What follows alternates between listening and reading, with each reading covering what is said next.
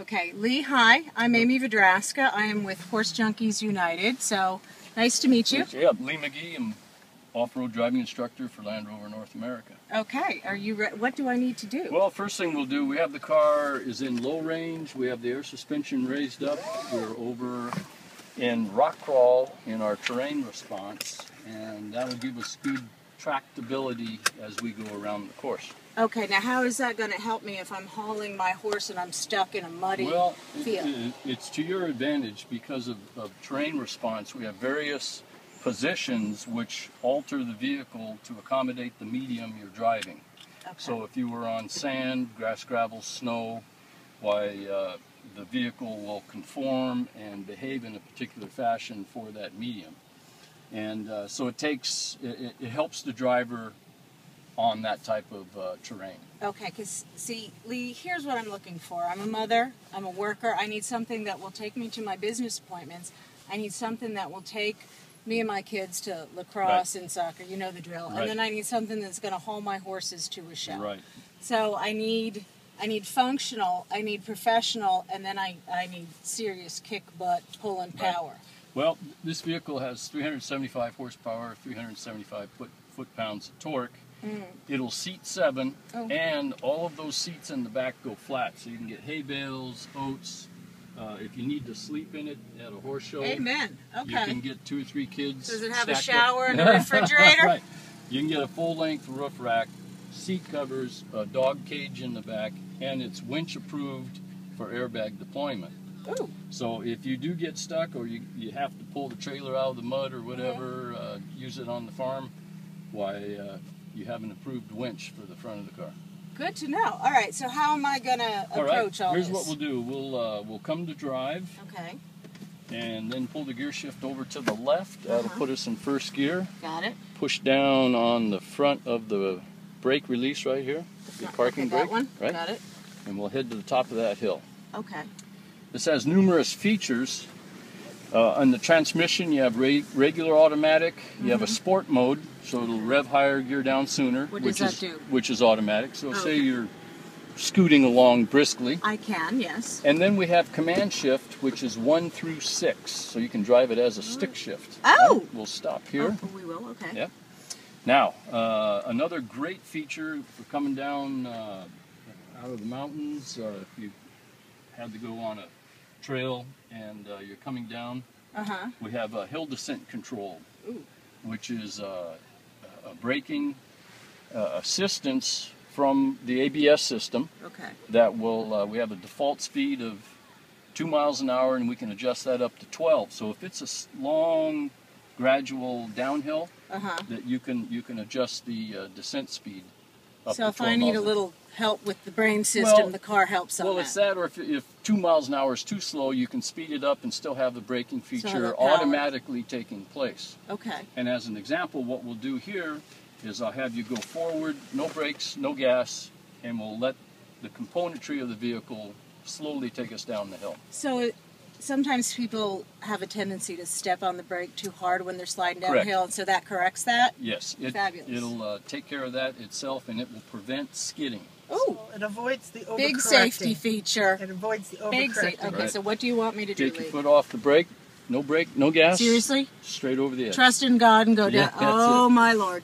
If I could do it. Trust in God. Oh. Wow. Okay. So this is about walking speed. Wow. Right there. I almost want to step on the gas, make it go faster. Right, yeah, it's almost too slow. Can I? Sure. May I? Yep, All right. through here. Oh, sweet. Now, with the air suspension raised up into off-road mode, we have increased our ground clearance underneath the car. Oh. So again, How much do we have now? Well, we've picked the vehicle up about 3.7 inches off of from when the car is in access height, which is you can drop the car down to the bump stops if you're loading kids, you got hay bales, saddles, you're pulling tack out, and underground parking. Okay, do you want me to keep going? Yeah, we'll go all straight. Right. Sure. You're trusting me on my own here to make decisions? We're doing fine. All right. So, or if you're in a flooded street, you can raise the car up. This is an angle, and I don't feel like I'm going to tip over. The Land Rovers all have low center of gravity. Now, of course, you can roll anything over, but our vehicles, the weight is down low. Land Rover has to do two things. Be able to do off-roading every day, all day, get on the road, drive in a straight line. It's kind of like what we have to do in dressage. Right, there we go. Okay, right here, I want you to come off the gas. Okay. No gas, No no gas. brakes, and No, the car is going to walk by itself. So we have duality of purpose. Can I brake, please? You don't have to. Trust don't. it, trust it, trust it. It'll walk us around nice and slowly. Oh, Call it I should, don't call it normally should. like when my horse or my car thinks for itself, but this is kind of nice. There we go. Wow. I didn't touch anything aside from the, wow.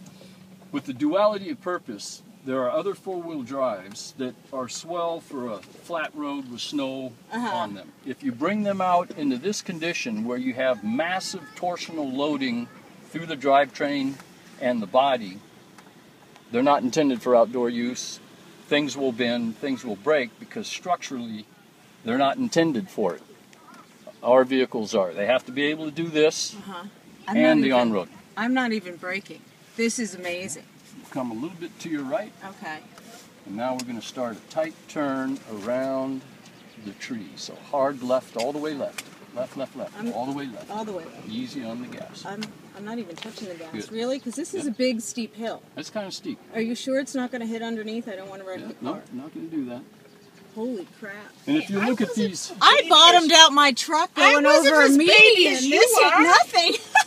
Sorry, lady. you can see there's quite an undulation with this terrain, but with our independent suspension and articulation, we're not touching. It's a smooth ride, and you're in control. This is wild. Okay, off to the right. Okay.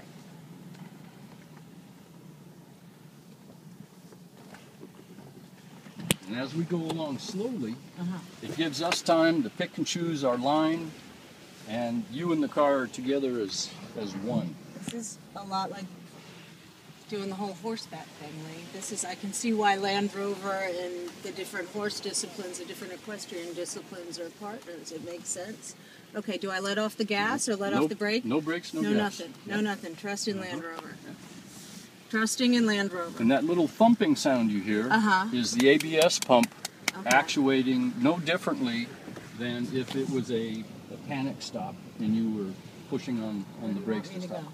We'll head across the pond. This through the little gap here. And we are good. We are good to plus 35 inches of water. Holy cow! Self-editing there. Wow, how deep is this? Well, it's. You guys want to switch drivers? Nope. No. I'm having too She's much got fun. the boots on. I already drove through once. Holy cow! Okay, so now we'll slow up a little bit, All right. and we'll come to the right. Just to the right a little bit. All right. Good, good, good. All right. There you go. Now swing that front end around. Okay, easy on the gas. We'll just let the car walk by itself. Okay. Because of the low gear ratio and the engine idle circuit, it'll putt right along. Gives us time to figure out what we need to do here. Very good. All right.